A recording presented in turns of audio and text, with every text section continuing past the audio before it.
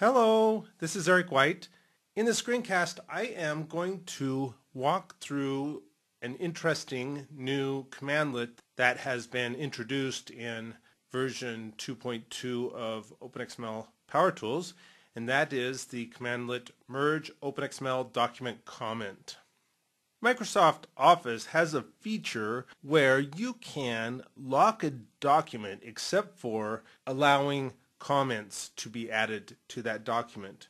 This would be useful, for instance, if you have a programming interface specification and you want to pass this specification around to a number of developers and have all of the developers comment on the specification. You don't really want them to be changing the document, you just want them to put their comments in there. But this then proves to be a bit of a problem for the person who is in charge of integrating all of those comments into a single document and then producing a new document that reflects all of those comments. One approach that you can take is to merge all those comments into a single document. And that's what this particular commandlet can do for you. In addition to providing this functionality, this particular commandlet is another example of using the type of intermediate transform that is useful in, for instance, searching and replacing text, which is that this commandlet works by first splitting all runs up into multiple runs of a single character. It then can go through all of the documents, merge the comments into a single document, and then it can coalesce adjacent runs that have identical formatting back into a single run and produce a new document that has the markup that we desire. So let's walk through the process. Here we have an interesting programming interface specification.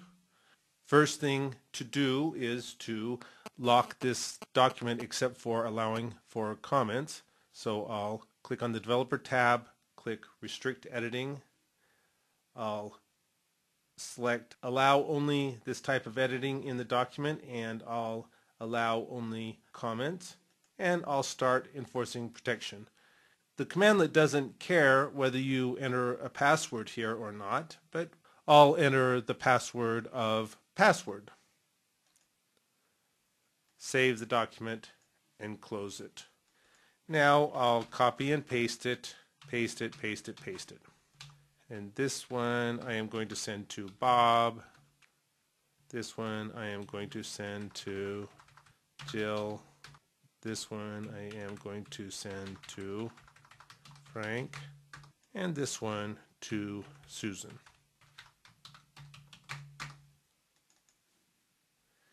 Okay, let's go over here and let's add a comment from Bob.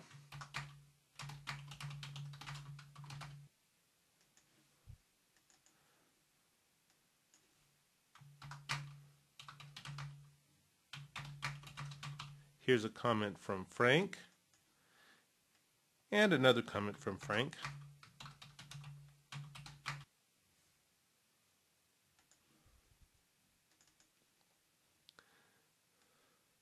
Jill has a longer comment.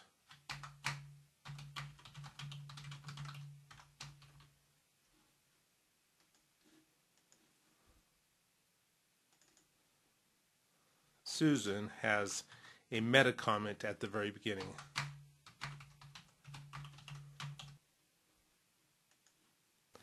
Let's get help on Merge-OpenXmlDocumentComment so that we can see the arguments that we need to use.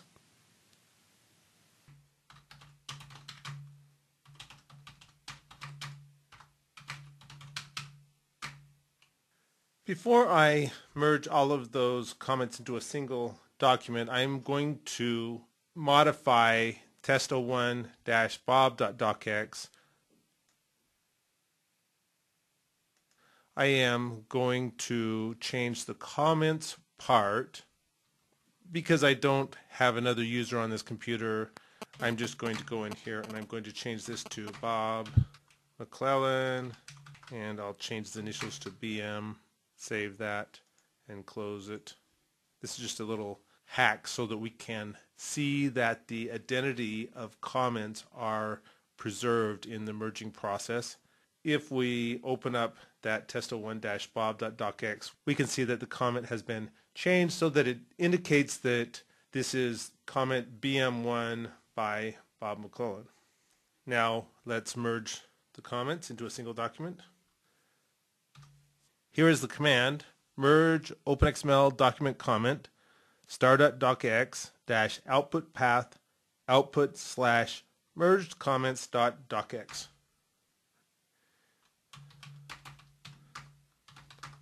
There is the document with merged comments.